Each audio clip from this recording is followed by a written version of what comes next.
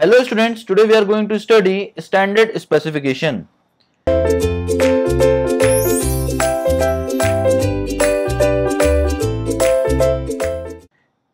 Specifications describe the nature and the class of the work, materials to be used in the work, workmanship, etc.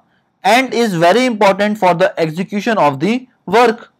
The cost of a work depends much on the specification. Specification should be clear. Now we had bifurcated the specification into two types, that is general specification and detailed specification. Purpose of giving specification. The cost of an unit quantity of work is governed by its specification. It means that the cost of a unit quantity of work is generally determined by the specification. Specification of a work is required to describe the quality and quantity of different materials required for a construction work and is one of the essential contract document. This also specifies the workmanship and the method of doing the work. Thus, specification of a work serves as a guide to a supervising staff of a contractor as well as to the owner to execute the work to their satisfaction. A work is carried out according to its specification and the contractor is paid for the same. Any change in specification changes the tendered rate. As the rate of work is based on the specification, a contractor can calculate the rates of various items of work in tender with his procurement rates of material and labor. Thus, tender rate without specification of work is baseless, incomplete and invalid. Therefore, specification is necessary to specify the equipment, tools and plants to be engaged for a work and thus enables to procure them beforehand.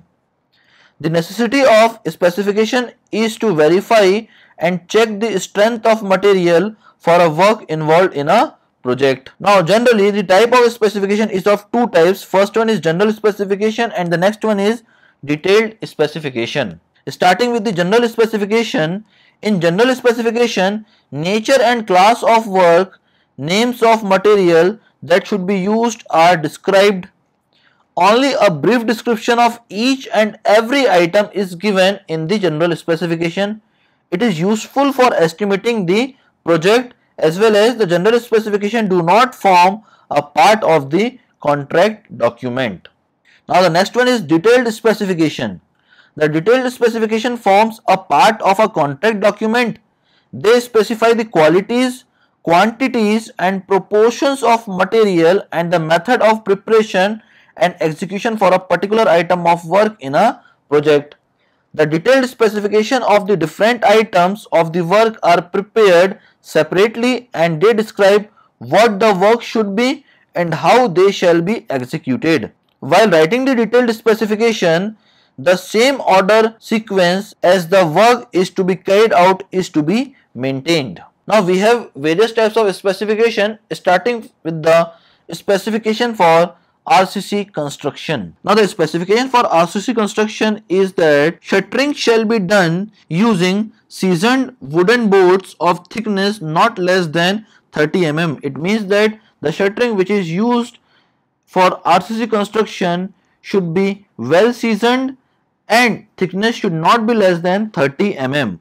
All the joints are perfectly closed and lined up. The shuttering and framing is sufficiently braced. Nowadays, timber shuttering is replaced by steel plates. All the framework is removed after 21 days of curing without any shocks or vibrations.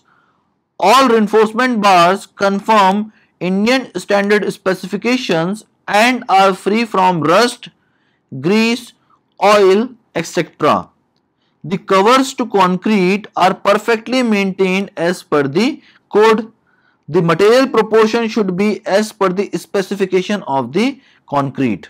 Number of cement bags required for a specific cement concrete ratios is given as: for cement concrete of ratio 1:1:2 requires 11 number of bags of 50 kg. Here one proportion is for cement, one is for fine aggregate that is sand and two proportion is for coarse aggregate.